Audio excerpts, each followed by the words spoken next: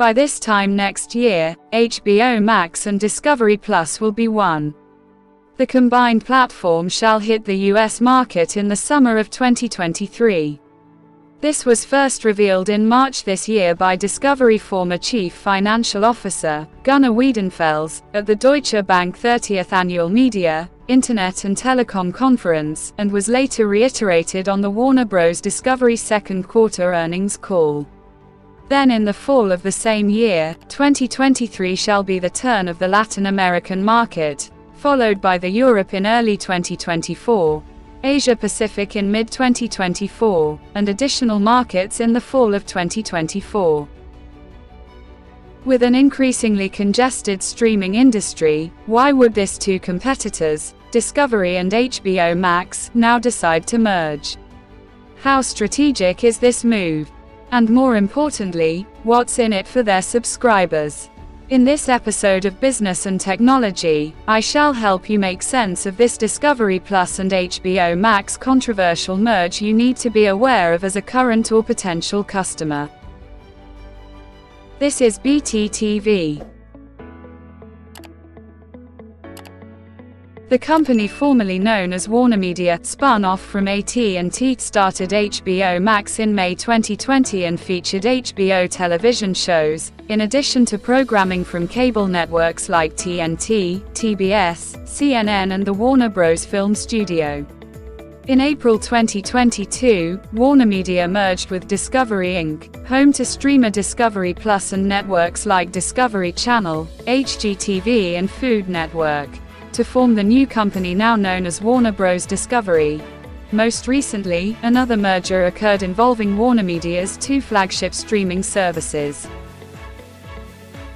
It would seem the planned merger involving these two WarnerMedia flagship streaming services is a way to try not to fall in the nightmare Netflix is currently undergoing, which is having less captivating or cancelled TV shows and losing customers, as Discovery's global streaming chief reveals that this merger intends to cut subscriber losses and increase the quantity of content available to every household, while bringing together the best elements of both services, not ignoring the cost savings that will result from this. For Discovery Plus, this combination will permit the platform penetrate markets it had previously been reluctant to roll out in. Two things are essentially of great concern to the customers of both platforms. First would be the price. The combined service will be segmented in 4 tiers. But how much each will cost is still unknown. There will be 4 tiers. Not only will the HBO Max and Discovery Plus service have a premium ad-free entry level, but it will also have an ad-supported plan which Warner Bros. Discovery's second quarter earnings presentation referred to as Ad Lite. There will also be a free third tier, which was referred to with an acronym many have never heard of before, FAST, which stands for Free Ad-Supported Streaming Television. That tier, which is seemingly coming later, is meant to get people in the door and interested in the product. Peacock does this with its free tier. And another tier for sports. Price is going to be the biggest obstacle for most involved. Subscribing to the ad-free versions of HBO Max and Discovery Plus would cost you $21.98 per month when purchased separately. Getting both of the ad-supported versions totals $14.98 per month. Things get complicated, because with Discovery Plus, whose prices range from $4.99 to $6.99 per month, members spend much less than HBO Max members do, whose prices go from $9.99 to $14.99 monthly. For this exact reason, it was noted near the end of the Warner Bros. Discovery second quarter earnings call that they plan to let Discovery Plus members remain in their original pricing for a likely short window of time at first. From the look of things, taking the ad-free plan above the $19.99 price point could be disastrous for the combined platform, because that's the new highest price for Netflix. I also think when it comes to the ad-supported plan, $12.99 per month should be the limit. That said, Warner Bros. Discovery should keep the combined package as close to $14.99 per month as possible. On their own call, they explained that they estimate only 4 million people subscribe to both services. This all suggests that HBO Max customers, your higher-paying customers, don't have a whole lot of interest in paying more for Discovery Plus. Also, figures from the first quarter earnings call suggest the balance leans heavily in HBO Max's favor. Back then, there were reportedly 76.8 million total HBO and HBO Max subscribers worldwide, and 24 million or so Discovery Plus subscribers.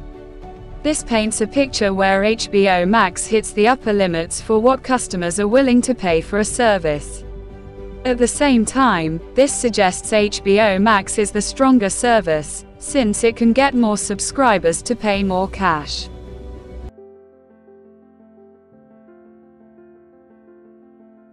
And second would be availability of many interesting original contents and the non-cancellation of TV shows.